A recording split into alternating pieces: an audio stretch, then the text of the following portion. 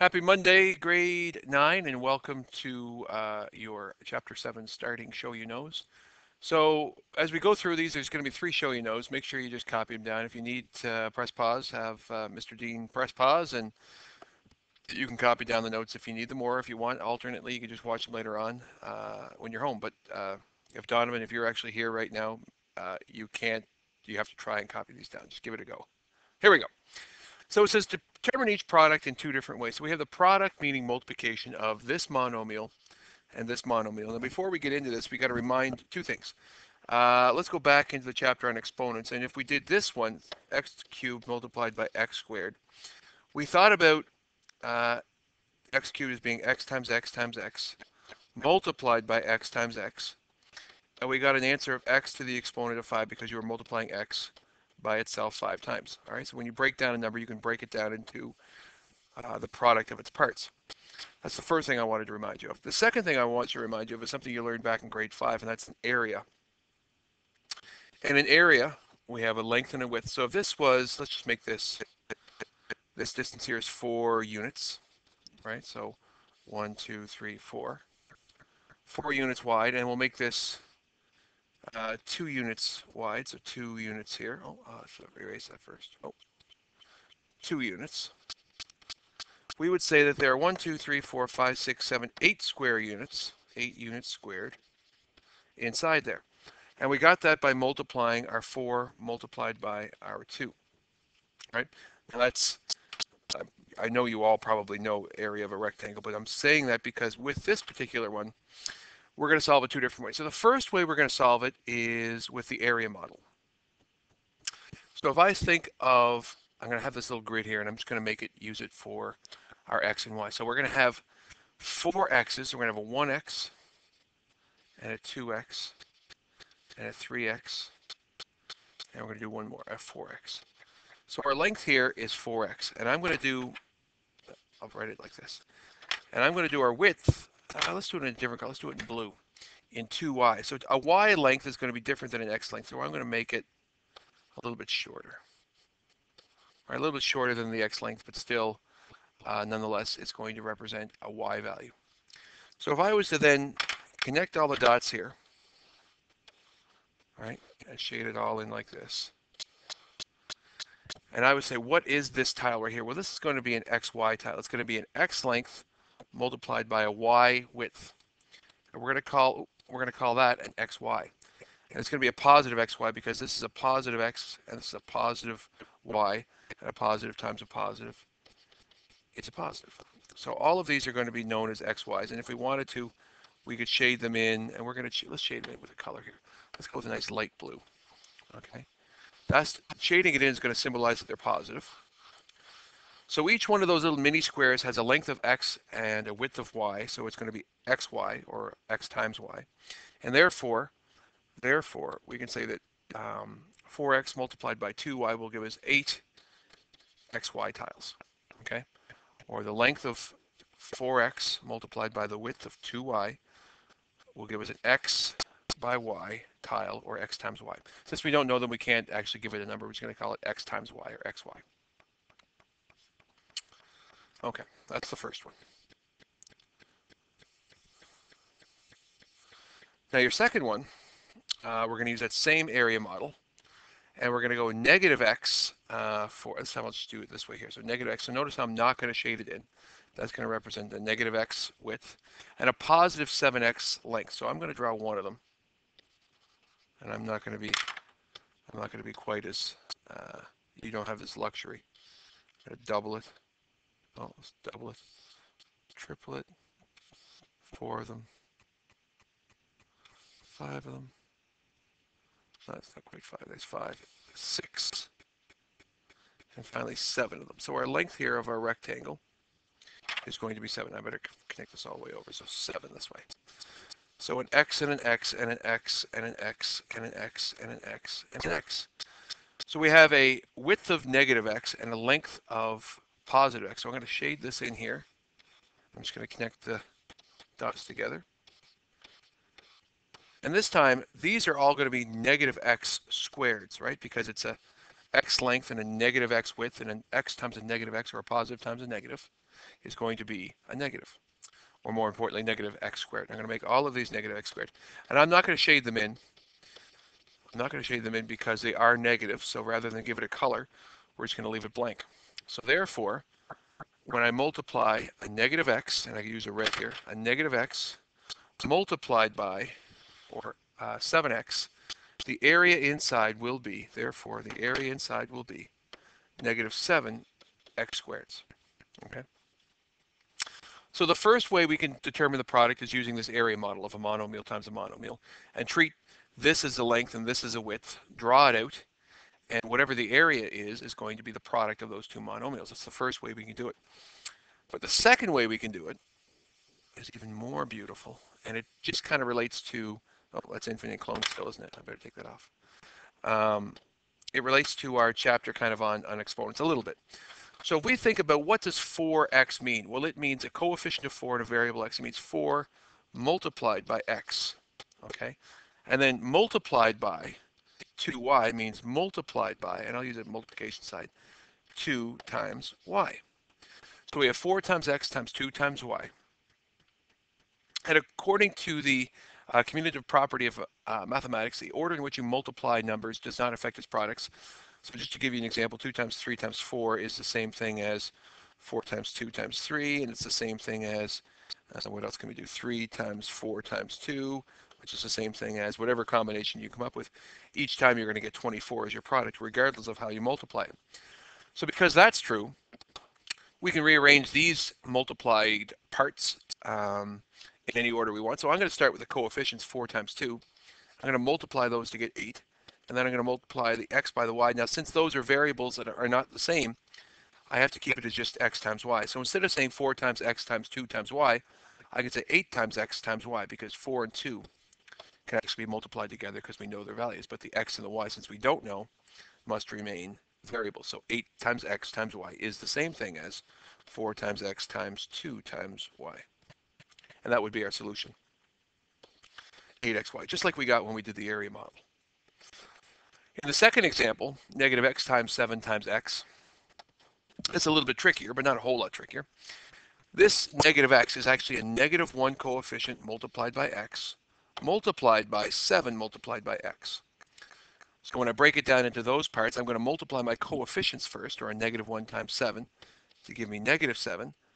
And then I'm going to multiply my x by my x. And since an x times an x, since we know about exponents, we know that x times x is going to be x to the exponent of 2, or x squared. And therefore, our solution for this one will be negative 7x squared. And if you compare your two methods that we used, both times we got the same answer, but we did it a different way. Now, obviously, given them a choice between modeling it or representing it just like this here, the product of its parts, we're going to always choose this way. And it's much easier, and that's going to be the way you default to, but you still need to be able to demonstrate on a test that you can do it both ways. Your second show you know is just a little bit different. Instead of doing the multiplication of a monomial by a monomial, we're going to do the division of a monomial by a monomial. So remember, area equals length times width, right? That's going to be our basis for this. And if I was to say, I know that the area of this one is 10 meters squared, and the length of this is 5 meters. How long is the width? You would say it's 2 meters because 5 times 2 is 10, but what you might not know is you actually maybe subconsciously use division. You took this one and you divided it by, you took the area divided by the side length you know to get the side length you didn't know, which of course is 2. So if I was to summarize that with a formula, if I was to divide both sides by, let's say, W, then area divided by the width will equal the length. Or I could say area divided by the length equals the width. It doesn't really matter. Or an even better way of saying it is simply the area of a rectangle divided by a side will equal the other side. All right, if you want to think of it, that's the basis for everything we're going to do here with modeling. So if we think about that, I'm going to first put in my side of 3y. I'm going to put a 1y, a 2y, and a 3y. Now remember, our y's are going to be slightly shorter, and in fact, if we wanted to, we could shade them in red because we'll call those y's. We'll make the reds be y's. And the x's, we don't know yet. But we do know that inside here, this is one of the side lengths, and this here is going to represent the area. So if I think, how am I going to get 12 xy's in there? Well, if I was to draw these across and say, well, I want to get xy's. Well, there's an xy, there's an xy, and there's an xy. That's only 9 of them, isn't it? So I'm going to extend it just a little bit further. And I have these xy tiles. Now notice they're not squares, they're rectangles, because the x is going to be a different length than the width. So we have these positive xy's here, xy, xy, xy. This is representing our area, okay? Now I know some of you are going, I'm confused. I can kind of hear Zoe right now saying, I'm kind of confused. But don't worry about it, Zoe, you'll get this. So we have 12xy. So really what this says is the area, 12xy, which is our inside, and we better shade that a color. Let's do it blue again. So that's going to be positive xy's. Okay. An area of positive 12xy divided by the side we know is going to equal the other side. So what's the other side going to be? Well, each of these are going to have to be positive x's, right? Because that's going to give us our length. So therefore, when we draw that in, we could then say an area of 12xy divided by a width of 3y is going to equal the length of 4x. So our answer for this is going to be 4x, or the area divided by one side equals the other side, so the other side has to be 4x. If we take that second question, it's going to be a little trickier. Actually, not that much trickier. It's actually easier because we don't have those dastardly y tiles. So if I take this, now the first thing I'm going to draw, I'm not going to draw my area right away. I'm going to put my negative 2x down here. So negative 1x, negative 2x. I'm not shading it in, but this is like a negative x and a negative x. So it's a negative 2 side length. And I'm going to shade in my area. Now I have to get negative 14x squared. So that means if I think about that real closely, I'm going to have to get 7 rows, 2 rows of 7. So there's 1, there's 2, there's 3, there's 4, there's 5, there's 6, there's 7. I think that's 7. Hopefully that's 7. I think so. I'm going to cut this all the way across. And now each of these is supposed to be a square, but it's supposed to be negative x squareds. We need to have 14 negative x squareds. There's 1, there's 2, there's 3, there's 4, there's 5, there's 6, there's 7, and there's 14 negative x squareds. So I know this looks really complicated, but again, if I think about this, if I drew it as a rectangle, the area is 14 negative x squareds, or negative 14x squared. The side length here is negative 2x. What is this width? If I was to have it this way, that's what it would be, right? And because we drew the area in, we could just say, okay, well, hold on, that's a negative on this. So this has to be a positive x, because a positive x times a negative x, or a positive x times a negative x, gives us that negative x squared area. So I'm going to put these in 7 times. Oh, that's short. It looks like a y, actually. But those are all x's. So therefore, the area of negative 14x squared divided by the side length of negative 2x means the other side has to be a positive 7x. Okay? And that's solving it using the area tile. So if you want to press pause here for a second and just to copy it down, because I know it's a lot of stuff to write there. Okay, everyone's got that? We're good? We move on? All right, perfect. So that's using area models to determine the quotient of a monomial divided by a monomial. But if I'm going to take this, just put it up here a little bit here. If I take the other way, if I think of 12xy divided by 3y, if I think about how could I have gotten that? Well, I could think of it as being 12 times x times y divided by 3. Oh, that's a decimal. 3 times y. Or if I wanted to, I could say, well, the coefficient over the other coefficient multiplied by x over, well, there are no other x's, so I'm going to just put 1. And then multiplied by y over y. If I think about this, then if I was multiplying fractions, 12 times x times y would be. So if we think of it just from a fraction standpoint, 12 times x times y would give us 12xy. and 3 times 1 times y would give us 3y. So if I had three fractions, fraction number 1, fraction number 2, fraction number 3, and I was to multiply them together, we would multiply the numerators, which would give us this number right up here. And if we were to multiply the denominators, we would get this number here. But the reason why we want to think of it as fractions is because if this was my starting fraction, 12 over 3 would reduce down to 4 over 1, right? Or 12 over 3 would reduce down to 4 over 1. Or 12 over 3 would reduce down to 4 over 1. X over 1 can't be reduced because it's just a variable over itself. And the number y over the number y, or any number over itself, is going to reduce down to 1 over 1 regardless of what number it is. So y over y will reduce down to 1 over 1, and y over y will reduce down to 1 over 1.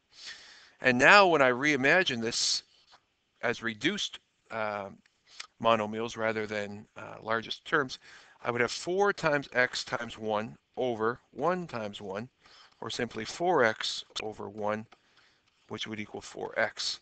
Now that's a lot of work. So if you want to press pause and just try and get that in, I'll explain in just a second. So just press pause for a second. Okay, now obviously that's a lot of work, right?